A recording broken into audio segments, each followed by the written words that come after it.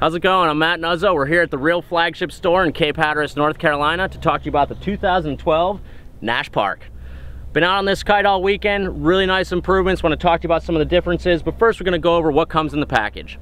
All 2012 Naish kites are sold as kite only. So that means when you buy a kite, you're going to get the canopy, the kite bag, your repair kit, and your manual, and that's it. You want to add a bar, get the 2012 bar. You want to add a pump, you got to buy the pump as well.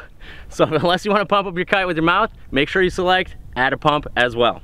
So let's talk about the features of the bar. There's been a lot of improvements on the 2012 bar, a lot of really nice stuff. We're going to start with the leash. They've added a really nice release. It's similar to the smart loop system here. It clips right back in, slides in. Really simple, super nice, good solid clip on the far end. At the bar, we're going to start at the improvements on the bottom of the smart loop. So we've got your D-Power system, which also acts as an advanced leash, so you can hook your leash here. Don't recommend it for beginners. Anyone beginner wanting full 100% flagging D-Power is going to hook your safety leash to this yellow line. That's going to flag the kite if you pull the release. This one is going to give you all the D-Power of the D-Power strap, but it does not flag the kite. It's nice to have both those options underneath the smart loop. The main improvement with the smart loop is this little mechanism here. They made this, it didn't seem like it was a big deal until I was riding it. So much easier to cleat and uncleat. Really impressed with the what they've done here with the smart loop.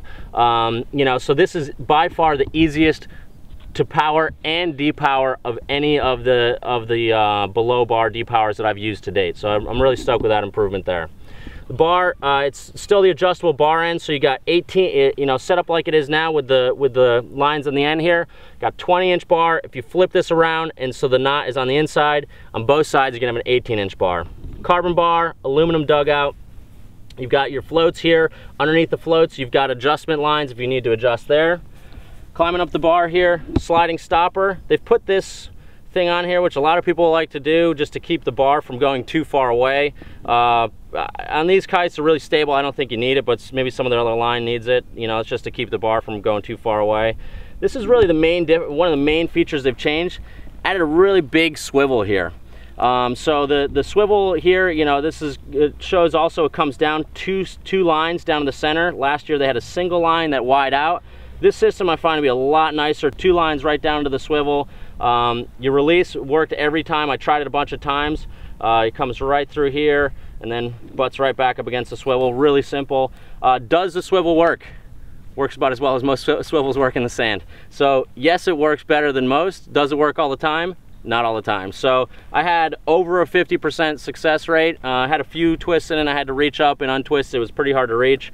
I don't really care about twisting my lines. If you're really meticulous and make sure this doesn't have sand in it after you launch your kite, then you're not going to have a problem and it will work. So that's the bar. Really nice improvements on the bar. Totally stoked with this Naish bar setup. Let's get into the features of the kite.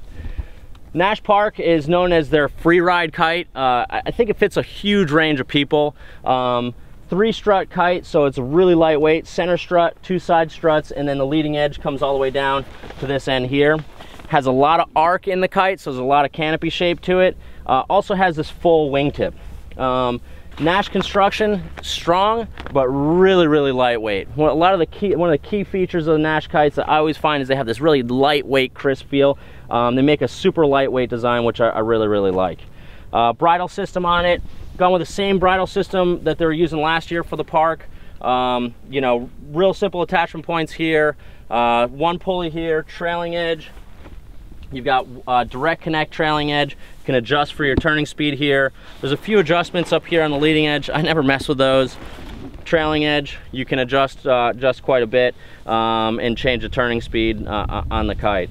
One feature they've added to the wingtip here is the anti-stiction window. If you know what that means, look up Webster's dictionary. I doubt you're gonna find that word. It must be a Hawaiian word I don't really know about, but it basically put a little mesh triangle in here. What that's going to do is allows water to drain out. So last year sometimes the wingtip would catch, fill with water, and not be able to relaunch. This year, put that window in, boom, the wingtip pops right out of the water, no problem. Stupid name, but it's effective. Let's see, other key features is cruiser on the back here. On this 3-strut design, You've got your octopus system here. They've stuck with this type of opening here, so changing the bladder gets easier than it's been before. Not as easy as, you know, other single point inflations, but it does deflate a lot better. So octopus system deflates really easily, but it's not quite as easy to change a bladder if you have to do that. On the leading edge, got your deflate, standard deflate, 11 mil, one way. They got the one way on the inflate. That's characteristic on all 2012 Naish kites. And then finally, it's not really a big deal on the smaller kites, particularly because they relaunch well, but this is a light wind relaunch setup. It's an accessory kit you can have comes from your bar right up through the outside line and hooks up here, allows you to relaunch the kite really easy. It's nice for beginners on the bigger sizes. So those are kind of some of the key features with the kite. What I'm gonna do is talk to you guys about who this kite's for and what I thought. So I'm just one rider. This is what I think about this kite. You're gonna have to get out there, test it on your own. Take my advice for it, don't take my advice for it. Agree with me, disagree, I don't really care. This is what I think about this kite. 2012, awesome kite. Really, really nice improvements from 2011.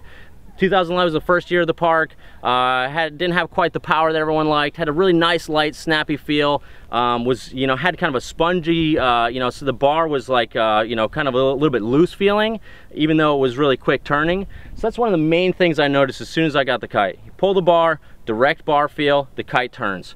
Lost that sponginess that they used to have in the bar. Other thing is the stability and the low end power significantly increased. So the kite overhead, let the bar out, and the kite would just sit there. And then the low end power, dive the kite, and it'd give you a lot better low end power than the 2011. The other key thing that I noticed was relaunch was really, really well improved. Crashed the kite, boom, slammed in the white water a bunch of times in the surf, wham, wham, wham, and the thing just popped right up on its own with very, very little input on my end. Overall, really like the improvements made to this kite. Has a real lightweight, high performance feel, but in a user-friendly package. The final thing that they've added is just a ton of depower. When you let that bar out, it just completely flags out and completely dumps power, and there's no more power in it.